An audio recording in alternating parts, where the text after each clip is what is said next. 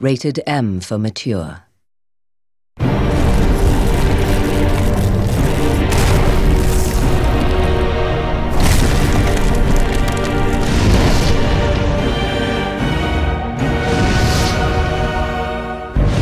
Amalur is a world full of possibilities.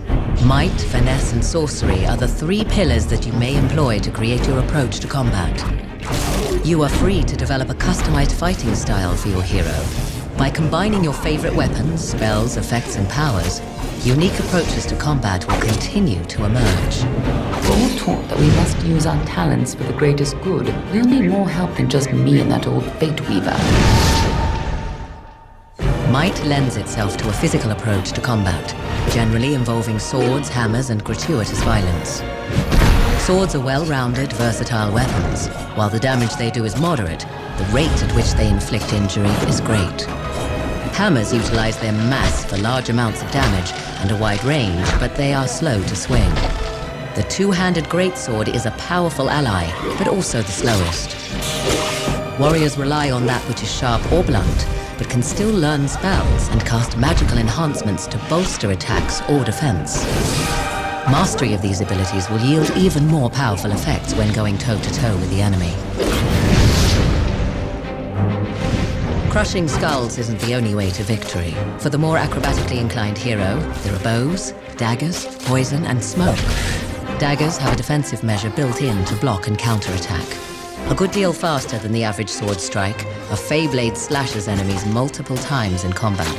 Feyblades are especially lethal when employed stealthily. Masters of Cunning can also set traps that, with enough experience, can topple even the most intimidating of monsters. A Master of the Elements can cast spells that invoke fire, ice, and lightning. A seasoned sorcerer can call upon elemental rage to mix all three elements to devastating effects. It is a wondrous world, and among its marvels is the force of magic. Beneficial weapons for a Master of the Elements are staffs, scepters, and chakrams. Each has inherent magical energies and can be used for close quarters combat as well as long-ranged attacks. Heroes are not bound by any one track of these abilities. So even though a hero may be a fighter, he still has access to magic as well as stealth weapons and abilities. And the more they are used in coordination, the more variety of combinations will be revealed. Ultimately, combat approaches are mixed and matched with the numerous destinies one may adopt. There are seemingly endless possibilities to explore as you hone your hero's unique fighting style.